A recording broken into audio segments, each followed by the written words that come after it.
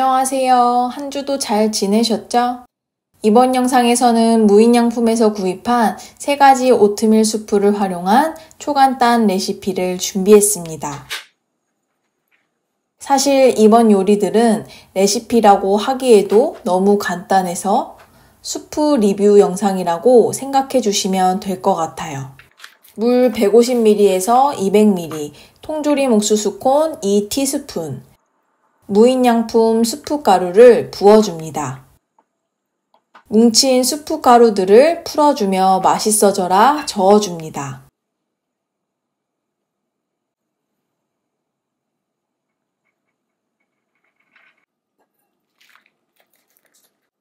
파슬리 뿌려 마무리.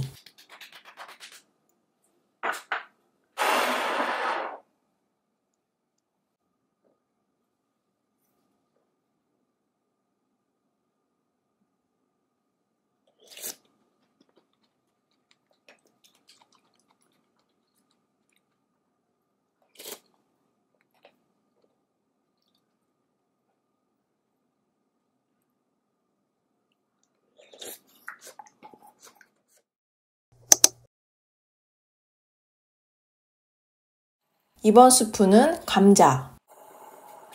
물 150ml에서 200ml 작게 썰어둔 감자 퐁당 넣고 끓는 물에 익혀줍니다. 무인양품 수프가루를 부어줍니다. 맛있어져라 저어가며 가루들이 뭉치지 않게 풀어줍니다.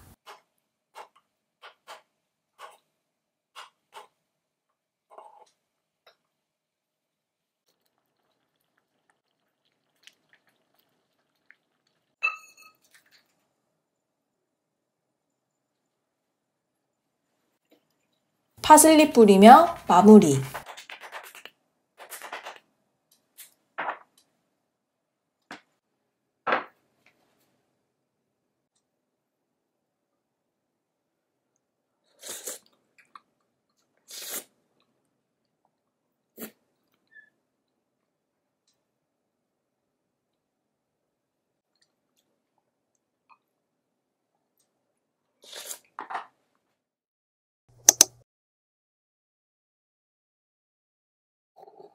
마지막으로 시식할 수프는 토마토. 방울토마토 6알 반으로 썰어줍니다.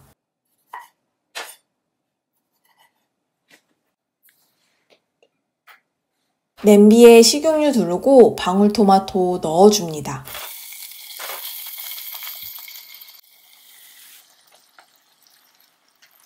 수프가루 넣어주고 물 150에서 200ml 부어주고 맛있어져라 저어주면 끝!